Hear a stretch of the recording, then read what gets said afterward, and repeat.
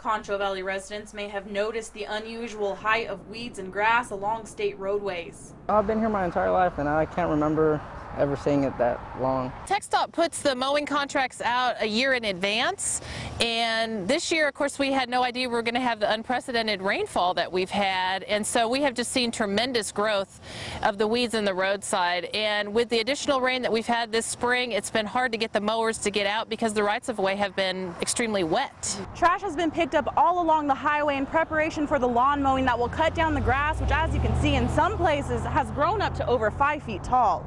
Usually, TxDOT has the roadways mowed twice a year, once in spring and again after the first freeze in fall. Not only are the weeds an eyesore, but they also pose a safety hazard. TxDOT has received hundreds of people calling, complaining about the tall weeds, and we couldn't agree more. I mean, it looks unsightly and it's affecting visibility. Well, it hasn't affected our business at all. It just really, it blocks when you're trying to drive. It just blocks and you can't see, which is very dangerous and it can cause an accident easily. The lawnmowers have been hard at work in Tom Green County, and residents already notice the difference. We actually have had people call in and say, hey, I see that you're out there mowing. Thank you. It looks a whole lot better. And that's always nice to hear. Mowing in the 15-county district should be completely finished within a matter of weeks.